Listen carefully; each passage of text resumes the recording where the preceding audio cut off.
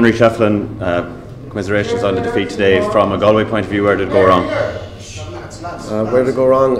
Went wrong in a lot of different places, John, to be fair. So I thought we started very well and we got very well, but the terms of the game obviously switched very quickly after about 25 minutes, and from there Limerick owned the match and they drove on, and that was very difficult. Obviously we went in at half time, we probably felt we should have been further ahead, we were only just a point ahead, and then obviously shortly after half time they get the second goal, and you know, they were the team just with all the momentum at that stage, and it was very hard. We just couldn't get a foothold after that and really struggled.